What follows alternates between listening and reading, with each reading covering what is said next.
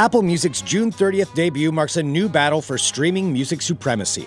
To compete with the current king Spotify, the love child of iTunes and Dr. Dre's Beats Music will have to deliver more content and connect users to new music. So how do the two services stack up? Spotify's library is about as comprehensive as it gets. 30 million songs in its catalog, plus 20,000 new ones each day. Moreover, Spotify brings all the latest record releases, exclusive Spotify live sessions, and various new singles right to its new releases tab each Tuesday. Apple's new service is reportedly touting around 37 million songs, roughly 7 million more than Spotify's figure.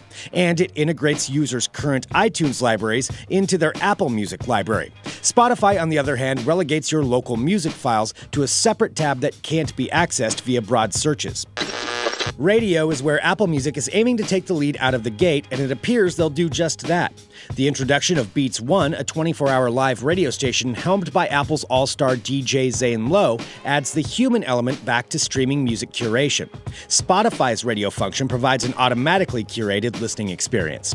It doesn't get very creative when it comes to selecting music, sticking to generally popular tunes.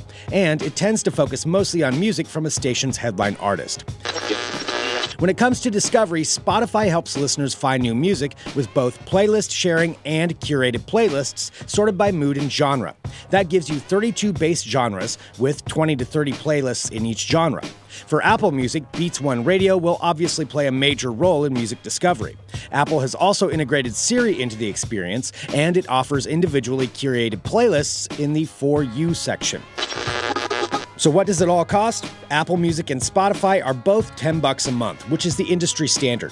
And to appeal to families, Apple is also offering a group subscription with up to 6 individual accounts for $15 a month. Not to be left out, Spotify plans on offering a similar family plan. To bring in an initial subscriber base, Apple is giving every subscriber 3 months of Apple Music for free. However, and this is key, Apple does not have a free ad-based tier like Spotify, which is a big reason the company was able to corral so many users in the first place.